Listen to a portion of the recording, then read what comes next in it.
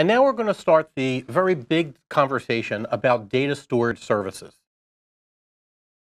There are many things to consider when you're thinking about the data that you need for your service and how you're going to store that data somewhere. It turns out that building reliable and scalable services that manage state or data is substantially harder than building stateless services. And there are many reasons for this. It's due to the data size. It's due to the speed of accessing that data. If the data size is very large, then you have to go and partition that data into different chunks. You need to replicate that data because if you have only one replica and then that hard disk that holds that data fails, then the data is gone. So you want to have multiple replicas to make sure that the data remains highly available. There's issues related to consistency of the data and security or accessing that data. There's disaster recovery. What if the whole data center goes down and that's where you had all your replicas? You want to do backup and restore of your data in case you have a bug in your code that might corrupt the data, or in case you get hacked by someone who goes and corrupts your data. You might like to be able to back it up periodically so you can restore it to a known good state. There's, of course, the costs that are involved in storing the data and the cost of accessing that data and possibly performing operations on that data. And then there's administration of the data. What do the schemas look like? What's the format of the data, right, etc. So it's a substantially more complicated conversation to talk about data storage services than it is to talk about stateless services.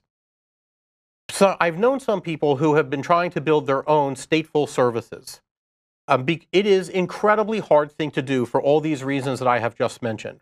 So I would strongly encourage you to not consider building your own data storage services, and instead to go and use a robust, hardened storage service that's available. Things like SQL Server or DynamoDB.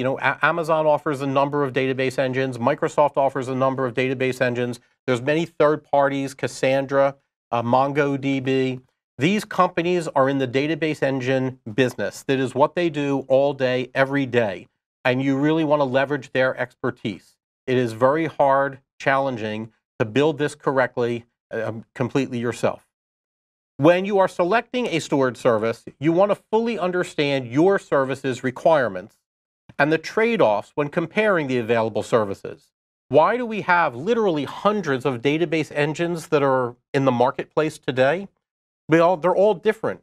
Some have different degrees of schemas for managing your state. Some do different amounts of replication. Some do different amount of consistency. And you need to understand what you need for your service so that you can choose the database engine that's going to be proper for what you're trying to implement with your own service. I also have a note here at the bottom. It is actually quite common to use multiple storage services from within a single service. There may be some data that I want to store in a relational database with this kind of consistency. There might be some other kinds of data that I also need in my service that I'll store in, let's say, a NoSQL database where the consistency guarantees can be less. And maybe that makes it cheaper to run the cheaper to store those parts of the data and more expensive to store these other parts of the data.